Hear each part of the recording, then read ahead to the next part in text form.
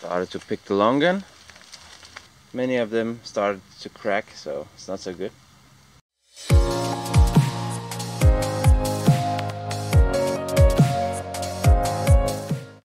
The pros and cons of living in Thailand. I come from Denmark, so it will be like also a bit like Denmark versus Thailand, because many other places are like Thailand. So you need to know that it's Scandinavian, comparing like living in Scandinavia to a country like Thailand.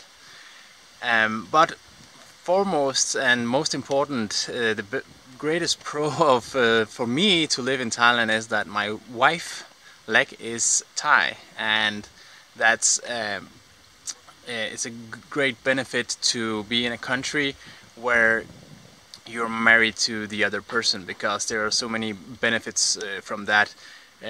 For instance, visa and all that stuff. That is like everything makes it easier. If we would move to a different country, it would be much more difficult for us. Also, if we would need to move to Denmark, it will also be very difficult for Lek to go there. So that's completely a big benefit. And also the family is nearby, family and friends, so that gives some kind of security. And also if we need help, then there's like a lot of help from the family and friends.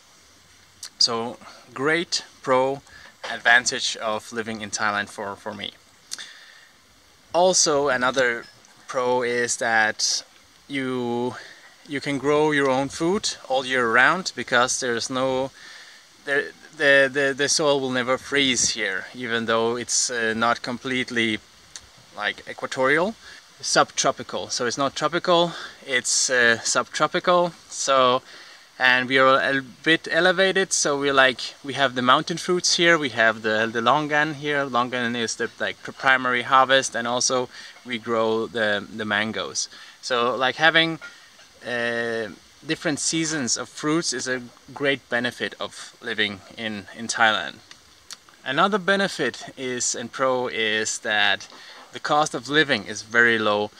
Like if you live in, well, the cost of living can be put on a very low level if you grow your own food in almost any country, and if you know how to, and especially if you live off like plants. So like a staple for me here in Thailand is bananas. The apple banana is growing everywhere, and we have so much banana that there is like more than we can eat, and I can fill up the freezer with bananas if I want to. But now I have mangoes and bananas in the freezer, so a freezer is a good thing to have if you live in Thailand and you grow your own food.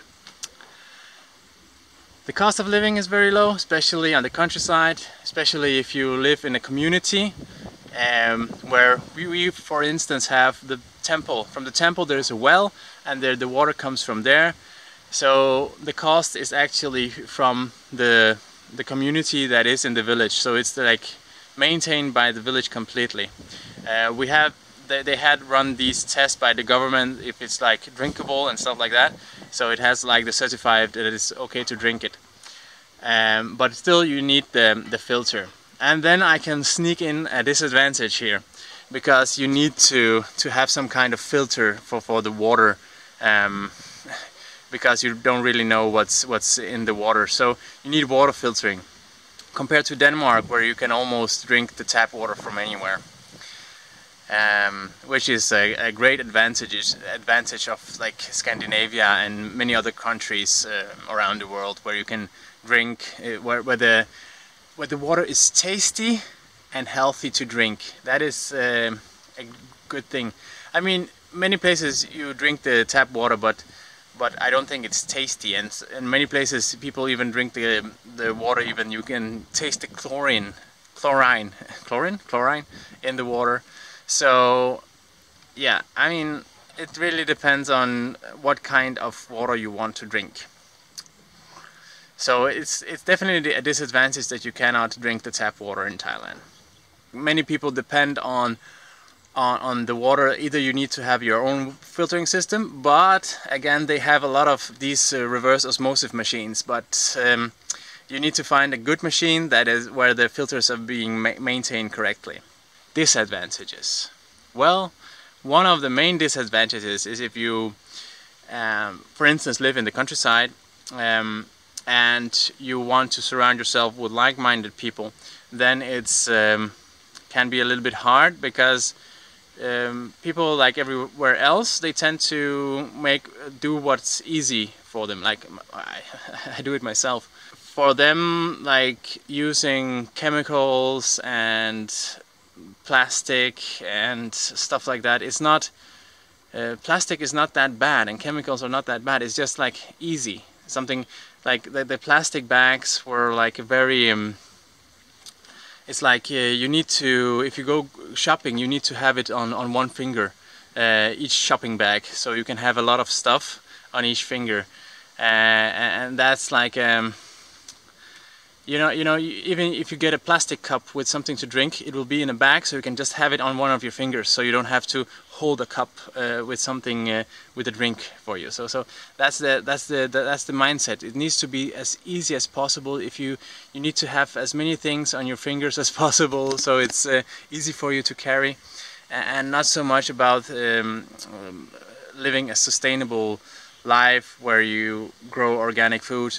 But the good thing, maybe one of the pros, is that there is a movement of like organic, and like 7-Eleven is trying to stop the no plastic bag. The people working in 7-Eleven are asking people if you want a plastic bag with your groceries, and then you can say no. And it's a really good idea to bring your own bags, and they had those really good bags in Denmark from Kiwi.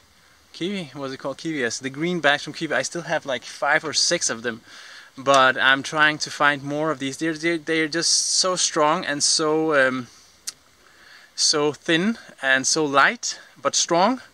So they are really easy to have a bunch of them. Just pack them in and just have them with you when you travel and stuff like that. It's really good to have, also to carry fruit and stuff like that. So and people like take pictures when I carry stuff in these green bags sometimes. So it's quite fun.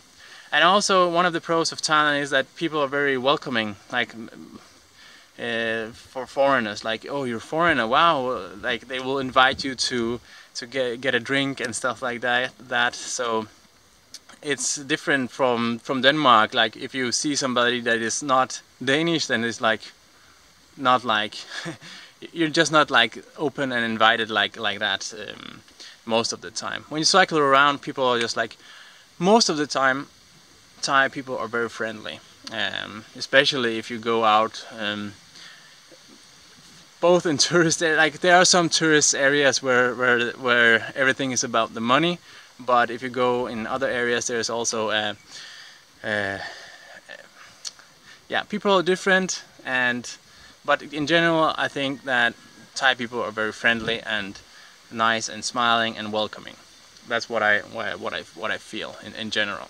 So one of the disadvantages is that there's like a heavy dependency on tourism, and that makes it hard for Thai people, and also for the tourists. You know, when some tourists, they feel like they're like being attacked by Thai people because it's like they're living, and that is like a little bit of a bad mix sometimes, when large parts of business are dependent on tourists coming to Thailand.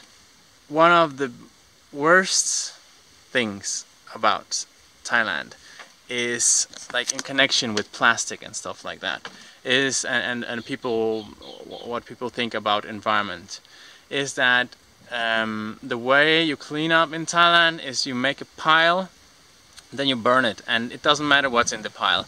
If it's a wet tree, if it's if there are wet leaves, and that generates a lot of smoke. And you can also put batteries and plastic and all kinds of things and just burn it all. And that is just like they just do it because it's easy. And that's one of the things that is like a big disadvantage of Thailand, and I think that's also in general the same case in many Southeast Asian countries and Southeast Asian areas. I think we just need to spread more information about how to handle these things. And for me, it's just like, I hope they soon will find a bacteria where you can just have a pile of plastic and then you can just put some bacteria in, and then the bacteria will consume the plastic. That would be like the super good thing if we could do that.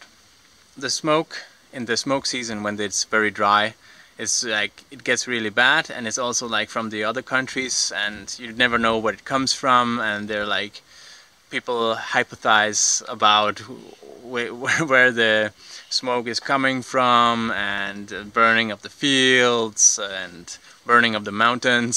So some people can pick the mushrooms, and like some people, if they depend on the mushrooms like for their living, then it's like they will do, it's like it threatens their lives. If they don't get the mushrooms, they might not be able to pay for school, which is like it's their life to go to school. Like to send their children to school is the life for many Thai people. So having that dependency on having to send your children to school and pay for that, that can stress many people, and then can make people burn mountains and to pick mushrooms and stuff like that. So yeah, I think I've covered a couple of topics. I think like the air quality is a big disadvantage, and like having the freedom of growing your things is one of the biggest pros of Thailand. I could mention many other things like disadvantage also, that there are mosquitoes and bugs in the wet season. Like mosquitoes can be annoying, so that's also a disadvantage. If we didn't have mosquitoes, that would be extremely great. The amounts of chemicals they find in the soils around and in the vegetables in the markets is just like a bit disturbing. Young people also think more about this, so I think maybe the next generation will help push the organic movement even more, and also the air quality. And like many school children in like Chiang Mai, the northern city, tourist city, like many children are like being educated and are like wearing masks now during the dry season, so it affects them a lot. Like many children of parents who smoke, those children are also very affected of like other people smoking in one way or the other. So I think like the smoking in many countries have gone down, so not so many people. I think, I don't know really, but I think that the amount of people smoking in Denmark is lower than maybe 10 or 20 years ago. So, and I think that the same will happen with people burning and using chemicals in Thailand.